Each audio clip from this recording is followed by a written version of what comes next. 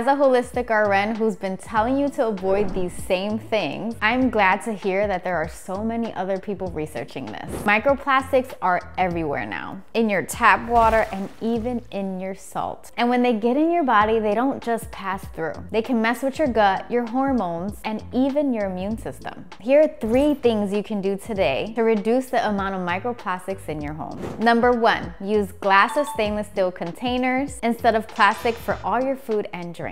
Number 2, get a microfiber catching laundry bag to catch fibers from synthetic clothing. Number 3, wet mop your floors at least once a week. Honestly, even more than that. This can help get rid of plastic dust from your furniture and even from your clothes. Follow for more non-toxic living swaps.